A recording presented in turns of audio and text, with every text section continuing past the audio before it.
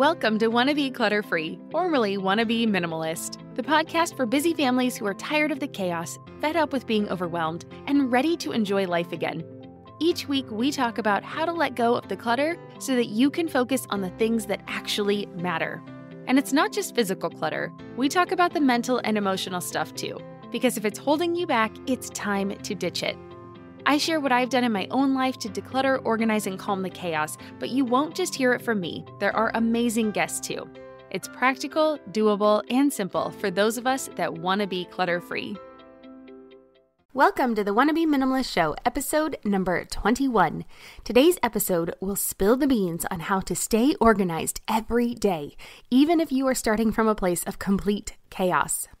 And the extra special secret sauce is that it can be done in less than an hour a day. Hey, Wannabe Minimalist friends. I'm your host, Deanna Yates, and today's topic is a good one. I'm talking about the secret to getting and staying organized every day, and it takes less time than you think. So it's totally doable, no matter where you're starting from. Without further ado, let's get to the secret to becoming organized every day. Hello, little green bow friends and my Wannabe Minimalist group. I'm excited to hop in today. I'm going to pull up my notes so that I don't get distracted because it's super easy to do that. So I wanted to jump in here today. I just had a topic that was really weighing on my heart, and I thought that it would be really helpful for you as well. And so let's just jump in. All right. So welcome, honestly, to another week of struggling to remember what day it is. It's Tuesday, right? Honestly, all the days are melding together. My daughter is now on spring break. It's raining all week in San Diego, and it's just been a challenge. And I know I am not alone. And so that is why I am here today, and what I want to talk to you about. I really wanted to jump on here because I think today's topic can be a game changer. It is a little secret, and it is the secret about how to be organized every day. Now, I'm not talking about perfect. There is no such thing as perfect. As humans, we always want more. We always want better. So even if you take a step and make progress, you will never feel like it is perfectly done or that, you can stop. So know that perfection is not something that we can attain, but that progress is definitely worth it. And so I want to tell you about how we stay organized and just give you some tips that have helped for us. And as busy moms, we all know how unbelievably overwhelming it can be to create the right routines in your home. Those ones that can sustain that calm and peaceful and happy home that runs smoothly. And I think that's something we all want. We all just want to be happy and feel alive in our homes. And we want that for our families too. And now, honestly, with this global pandemic, it is more important than ever. So I just want to ask, how have you been holding up? We're spending all this time with our families. How are you guys doing?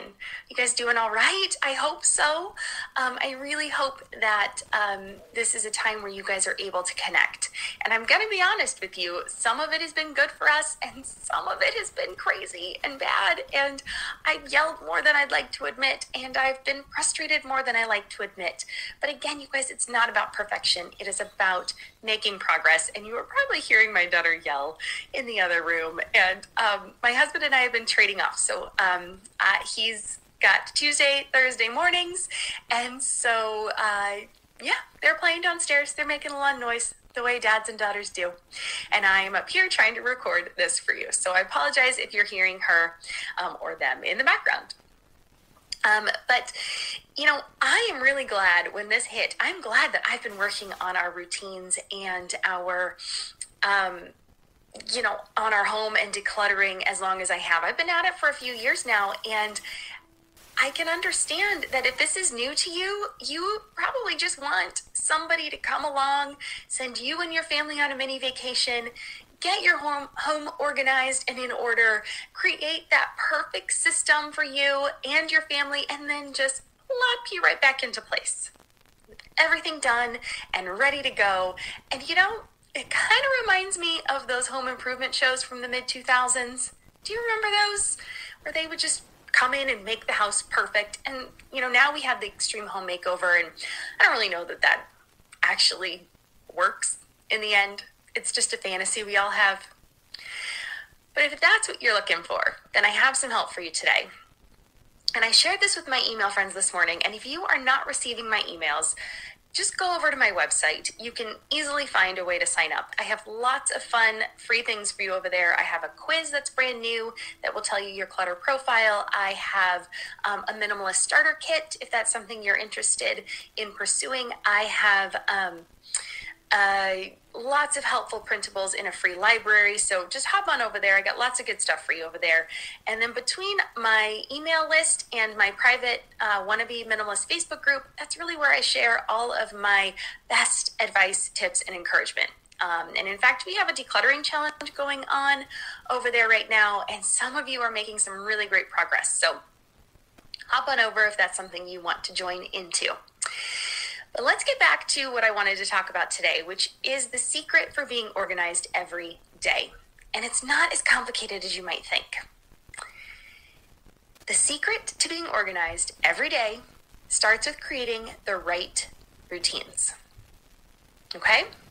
It means saying yes to the things that will move you closer to the dream life that you have playing out in your head, and no to the things that make this next minute easier, but this next year a complete struggle. It's implementing small but powerful steps that will get you organized, and you just need to know what they are.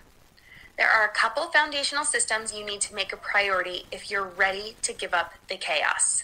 And I have 6 things for you, but they will take you less than an hour each day. In total, that's all together, okay? I'm Margaret. And I'm Amy. And together we host the podcast, What Fresh Hell? Laughing in the Face of Motherhood. Margaret, I would say you're sort of a where are my keys kind of mom. Correct. Sometimes a where are my kids kind of mom. Well, you're, Amy, more of a we were supposed to leave 35 seconds ago, mom. I mean, touche. In each episode of What Fresh Hell, we come at a topic from our usually completely opposite perspectives. I bring the research. And I bring kind of the gimlet eye. Like, is that research really going to work, people? And almost 10 million downloads later, we're still laughing. We also talk to experts in the parenting field, plus parents with stories we can all learn from. We make each other laugh, we challenge each other's assumptions, and we have what we think is the best parenting community on the internet. Check out What Fresh Hell? Laughing in the Face of Motherhood wherever you listen to podcasts. And then once you have a good system in place, it gets much easier. And you can actually cut out a couple of these things or cut down on the time it takes you to do them. All right, so those foundational routines that you need are 1, a daily planner, 2, a laundry routine, 3, a dishes routine, 4, a 15-minute family tidy up, 5, a 15-minute declutter every day if your home is still somewhat chaotic and still has a lot of clutter, and 6, a 15-minute clean every day. That's it. Those 6 things will take you less than an hour a day, and you can make the progress toward that home and life you've dreamed about. And you can do it all without that fantasy HGTV makeover for that team from the mid-2000s and their TV magic, okay? So let's talk about each of those just a little bit more, and I'll let you get on with your day. But that first one is a daily planner. Now, this is just a book that you write down everything that you need to do that day. It's a little bit of a to-do list and a little bit of the routines you have in place, and anything that you guys have going on right now. There's a lot less going on our daily lives. So we don't have those classes we have to go to. We don't have the after-school activities. We don't have that kind of stuff. But a daily planner, when we do get back to our normal routines, is a game changer. That way everybody's on the same page. I highly recommend putting it in a family command center type place, somewhere where everybody can see it. And then from there, hang on one second, I've got something kind of beeping at me. Oh, okay, never mind. But from there, that daily stuff can just kind of go in there. So you can put your meal plans in there. You can put like I said, all those activities. This way, you and your significant other stay on the same page and you know what's happening that day. Your kids know what's happening. There's less questions, less demand on you coming up with the answers. Everybody can look on the schedule book and know what's happening that day. Okay? So that's the number one thing you need to do. The second thing is your laundry routine. Now, there are two ways to do laundry. When I was younger, I did the second way, which was the batch, kind of batching all your laundry and doing it on one day. Now, it was much easier back then because I had less laundry. It was just myself. I had less to do. It was much easier. So that's one way to do it. Now, I have probably 5 or 6 loads that I need to do on a weekly basis. It's a little bit less when we're staying home and we're wearing sweats every day, but on a regular basis, I have that many loads because there's 3 of us and we go out and we do lots of things. So instead of spending my entire Saturday doing laundry, I do 1 load a day. And it makes a huge difference.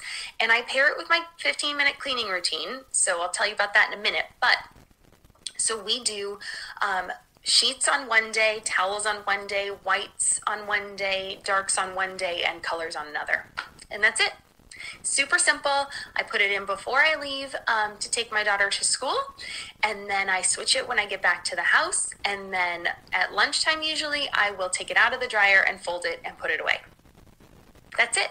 If you work out of the home, you can kind of follow that same schedule. You'll put it in the morning before you leave. You will change it as soon as you get home, and then you will fold it after dinner. And it doesn't take that long. Yes, the laundry itself takes a couple hours, but your hands-on time is 10 minutes. The second is your dishes routine, the third is your dishes routine. And that is running the dishwasher every night. Now, some people get really extreme and do 1 plate, 1 bowl, 1 fork, 1 spoon, 1 knife, 1 set of dishes per family member. And if you have a large family, I can see that would be very helpful.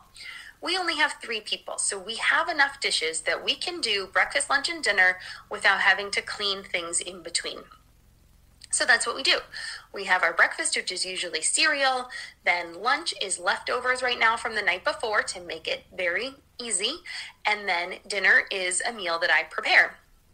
And at the end of the day, we wash up the dishes from dinner, so those get hand washed.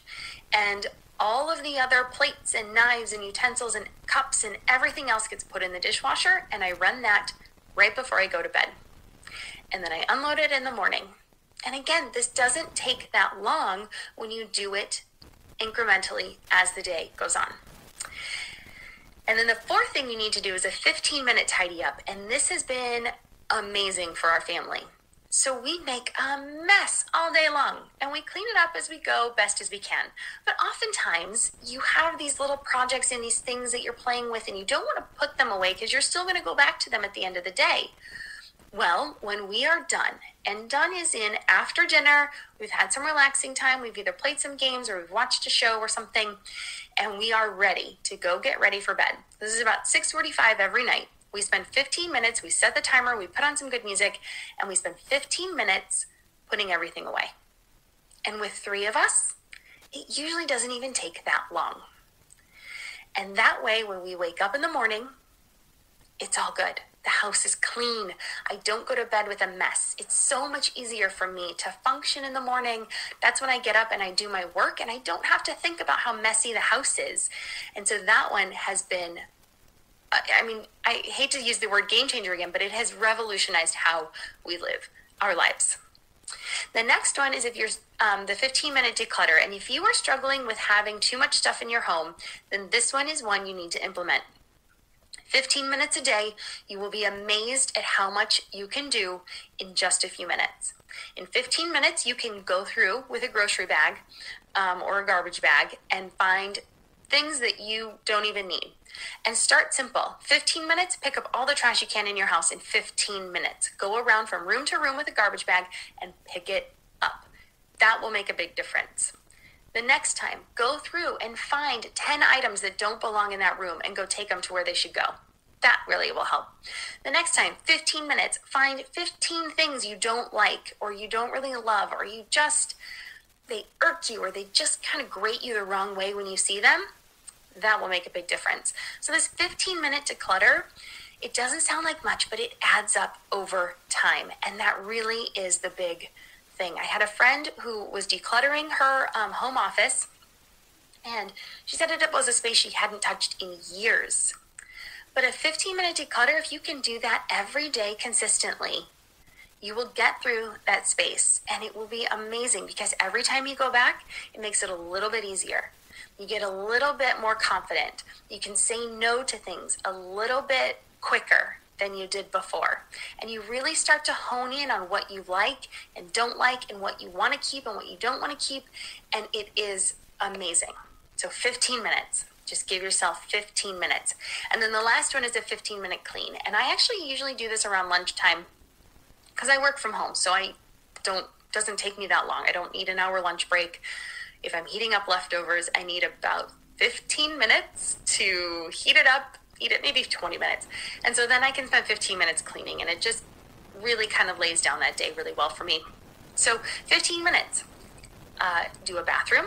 You can clean up, you can vacuum, you can do the mirrors, the windows. I have a weekly cleaning schedule that has been very helpful. And so if you sign up for the email list, I'll send you that as well. And it gives you one room a day that you can clean in 15 to 30 minutes. It really just depends on how big your house is, how the level of detail that you like to get. I like a clean space, but it doesn't need to be super detailed. It just needs to be clean. And so I can do all that in 15 minutes. So those are the foundational routines that you need that will really make your life organized every single day. And again, just for those of you that just hopped on, it is a daily planner where you lay out what your plans are for the day, what your goals are for the day, and you can even put your meal plans in there just to keep it really simple. A laundry routine where you do one load of laundry a day or you batch that at the end of the week. I prefer the one a day. The dishes routine where you run your dishwasher every night. Your 15-minute family tidy up at the end of the day so that your house is clean when you wake up in the morning. Your 15-minute declutter if you're trying to get rid of things in your home because you have too much stuff. That one really makes a big difference in a small amount of time. And your 15-minute clean. And that way you don't have to spend your whole weekend cleaning from top to bottom. It really is done on a regular basis. All right, pretty good stuff, huh? Now, I have something to ask of you. Which of these 6 daily tasks are you most excited to start? I'd love to hear about it and would sincerely appreciate you sharing it with our listeners, readers, and families. So come on over to my free private Wannabe Minimalist group on Facebook and share your thoughts from today's episode. Go ahead and comment on the live video. The group is totally free and you can find us by clicking on the link in the show notes or by searching for Wannabe Minimalist on Facebook. I want to meet you there and connect with you. Learning from all of you is one of my favorite things, so I really do hope I see you there. That wraps up today's episode. Join me here again, same time next week. I'd love to be able to tell you what we're discussing, but honestly, each day is bringing new discoveries and concerns, so I'm not 100% sure myself. But I promise I will make sure it is worth your time. Cheers.